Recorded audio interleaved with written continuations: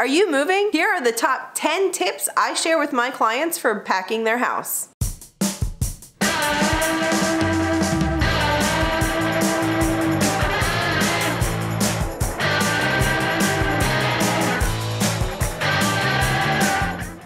Hi, welcome back to my channel. If you're new here, my name is Samantha Pearlman and I'm a realtor located in Central New Jersey.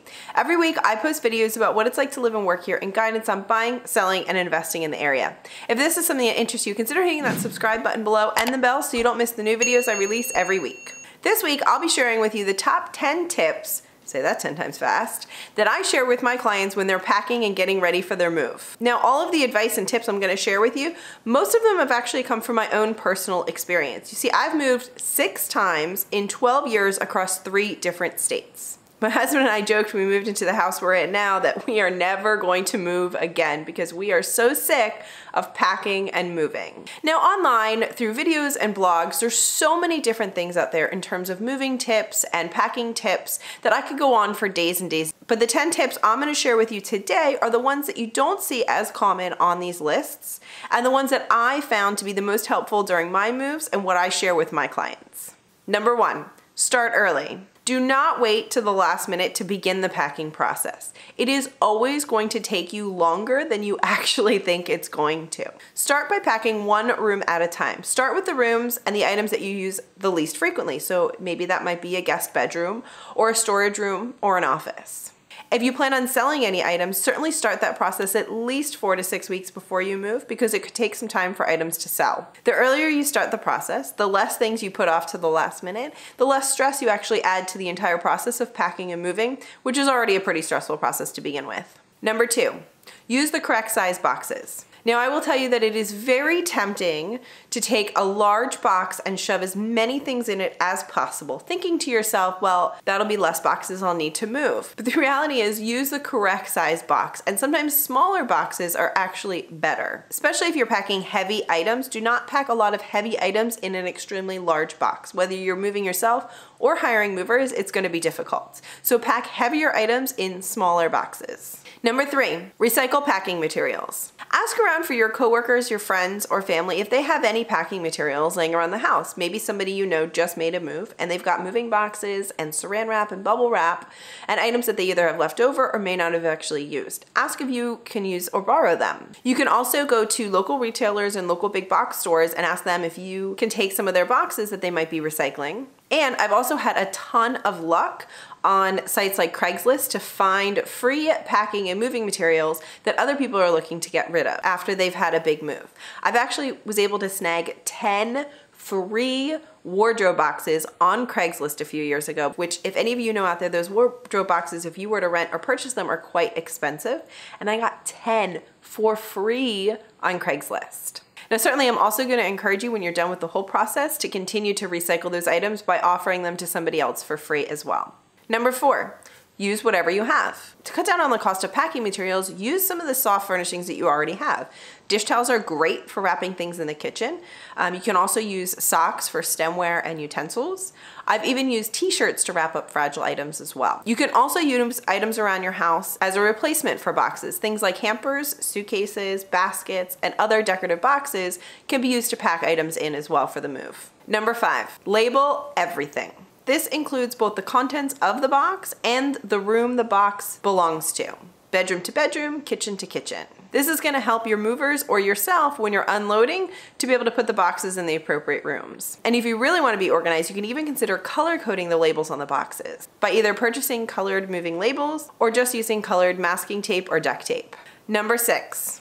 Know what doesn't get packed in the moving truck. There are always going to be items that are going to be recommended to not pack in a moving truck and items that you actually can't pack in a moving truck if you're hiring professionals. Consider packing and moving severely fragile items like family heirlooms in your own vehicle. I've also learned from personal experience that you should transport your plants in your own vehicle and do not put those in the moving truck. Killed many plants doing that. And then some dangerous items that really shouldn't be packed in a moving truck, whether you're doing it yourself or with movers, are things like paint, painting supplies, fire extinguishers, cleaning chemicals like ammonia, auto batteries, gas cans, and more.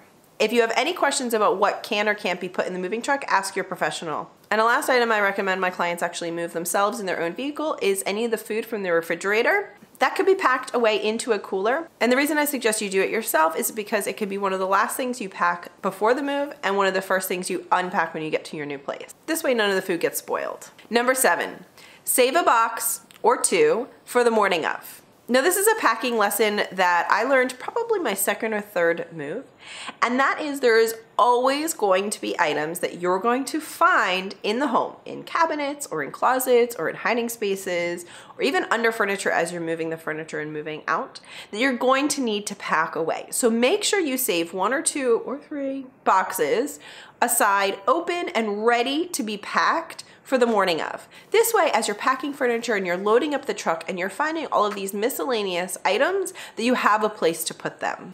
And this brings me to tip number 8, packing a moving day kit. Aside from having empty boxes ready to be packed if needed on the morning of, you also want to make sure you pack yourself a moving kit of other items you're going to need, both as you're loading the truck and moving out and unloading in the new place.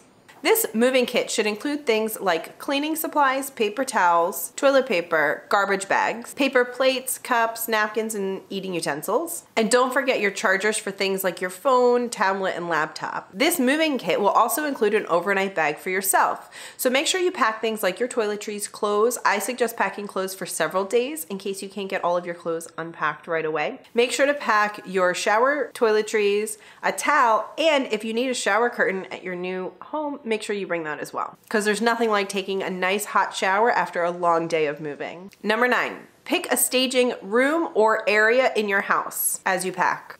Now this may not always be possible depending on the size of your space, but if you can do it, I recommend you take one room in your house or one area of your home and you pack that first and you use that as a packing staging area.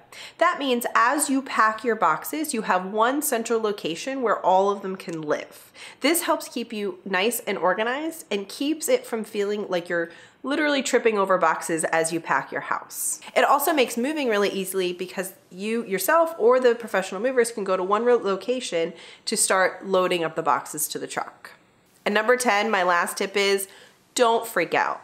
Stuff happens. No matter how well you've prepared, how much bubble wrap you've used, how many moving blankets you've used on the furniture, inevitably something gets nicked, scratched, or broken. This is why I recommended earlier to pack all of the most valuable items, things like family heirlooms, and the most fragile items yourself in your own vehicle. This way, if anything does get damaged in the big moving truck, it shouldn't be any of your most valuable items. And as long as you mentally prepare that that might happen, when you're unloading and you see that there is a scratch on that furniture, it's a little bit easier to digest. If you like this video, give it a thumbs up and say hello in the comment section below. And if you know anybody that can benefit from the information I've shared here today, please share the video with them. Thank you so much for watching this week. I really hope you found this information helpful. Let me know in the comment section below if you like this type of topic and you want to see more of it. I actually found some packing hacks online that I kind of want to test out. So let me know if that's something you're interested in seeing, and maybe that'll be a future video. This week I talked about packing.